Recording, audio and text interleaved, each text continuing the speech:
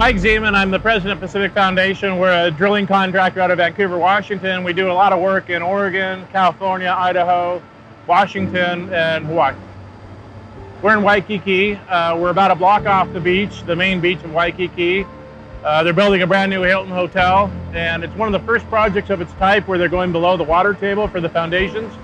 Typically in Waikiki, they build everything up instead of down, and we're cement mixing the site so they can go down below the water table without having any water enter.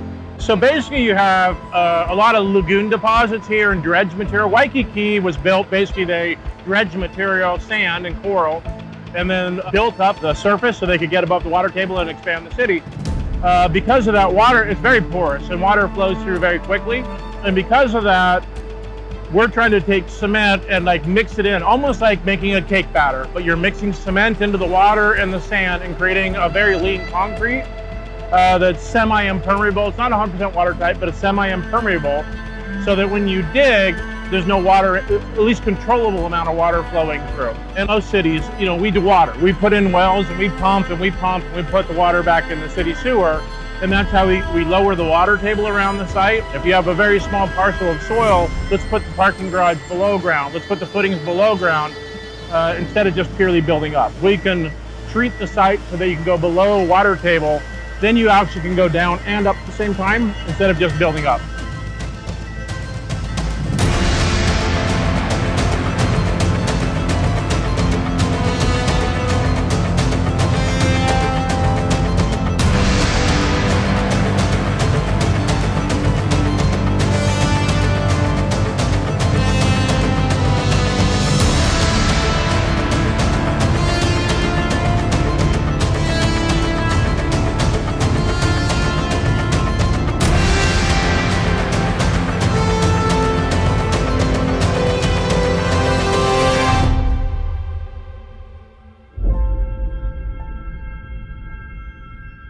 So one of the things that makes this job unique, if we're drilling 10-foot diameter shafts for a bridge, you know, when we're done drilling that shaft, you see the casing, you see the concrete, you see the rebar cage, you know what you've built. If we're drilling a soldier pile wall, you see all the piles, we're going down, you see it, we're lagging it.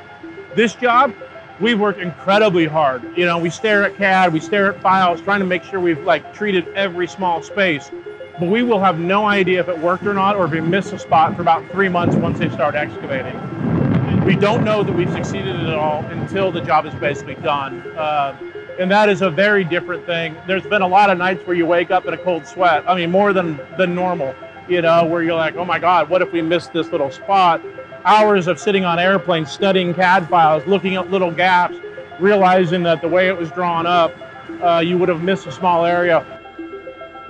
So normally we deep cement mix, and it's just a series of columns overlapping, and you're creating a grid. Here it's a little bit different because they have these existing concrete piles on the ground, about 100 of them, where you can't drill a cement mix pile. There's these obstructions, and so we're having to jet grout around all of those to make sure wherever he moved that we filled that gap in with jet grouting. And so it's really two completely different operations here, but having all these little spots that you can't possibly drill has made this job really unique and really difficult. Nordic PCL has been one of the best contractors we've ever worked for. Kirk, the superintendent, unbelievably hard worker, and the level of detail of his review process, unlike anything I've seen, I have to say, especially from a superintendent, from a general contractor. I mean, painstaking review of everything. It's been a great relationship. John, the surveyor from Geo Solutions, I've never seen a guy work as hard in the field, you know, walking through cement and mud day after day, and then going back in the office and going through the CAD files and trying to see if there's the smallest gap and then try to recognize it and offer a solution before it's too late. Just an amazing team. Our own crew, you know, they've been out of town for 2 months. They miss their families, but they are working themselves to the bum. And at no point have they cut any corners. It's been really impressive. We've had some challenges on this job. We got soil samples before the job started, and we ran bench testing to see how strong it would get. And when we came to the site, the soil samples that we got were not representative of what we've actually found. But instead of asking for more money, all we did is we went out and we retreated everything. You know, we re-drilled for a week and a half, trying to make it stronger, deeper, better, to make sure that there wouldn't be a problem later. You know, it's one thing to now spend a week or so doing extra work, but if in a year from now, or 6 months from now, or 3 months from now, they were digging and the water was coming up, it might cost $5 million to fix.